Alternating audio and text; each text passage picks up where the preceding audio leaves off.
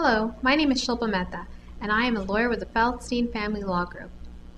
With the ever-expanding use of electronic communication, one of the greatest challenges facing lawyers today is the discovery of electronically stored information.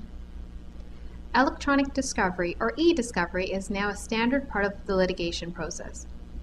Part of my job as a lawyer is to advise clients with respect to the preservation and use of electronic documents. This ensures that clients are satisfying their disclosure requirements as well as making certain that opposing parties or relevant third parties are preserving essential documents. This way, family law matters can proceed in a cost-effective manner.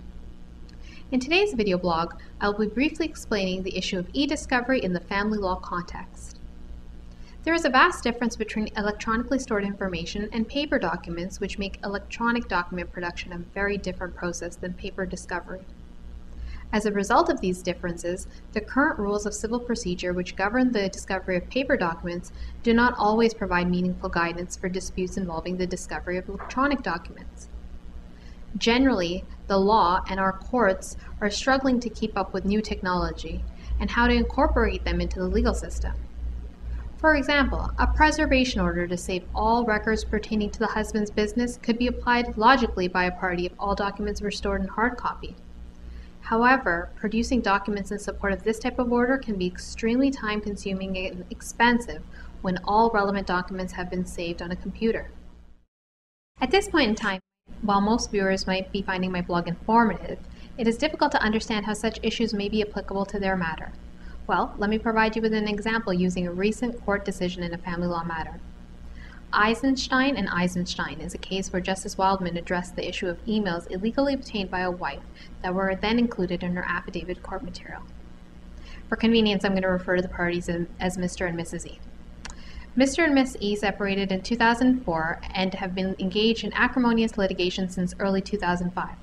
Miss E says that Mr. E is inaccurately portraying his financial situation. Mr. E denies this. Mr. E dated a woman after his separation.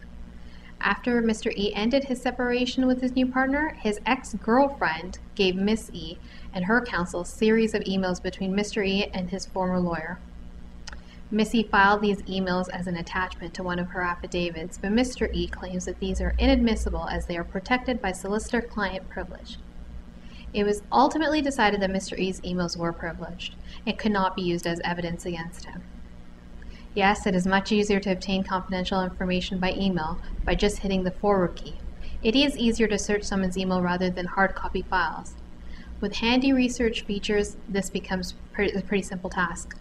But there are other legal principles that the court must respect and uphold. In all, the lesson to be learned is that while it is important to ensure that the right materials are being preserved in family law proceedings, it is just as important to be aware of the admissibility of those materials, so that unnecessary time and money is not spent maintaining irrelevant or inadmissible evidence. In this case, the evidence was inadmissible because the communication between a lawyer and his client is privileged. We will have to wait and see what happens when this communication is not between the lawyer and his client in another case. If you'd like to learn more about this or any other family law topic, visit our website at www.separation.ca. If you need legal advice about your own situation, please call us at 905-431-2214 to schedule an initial consultation. Thanks for watching.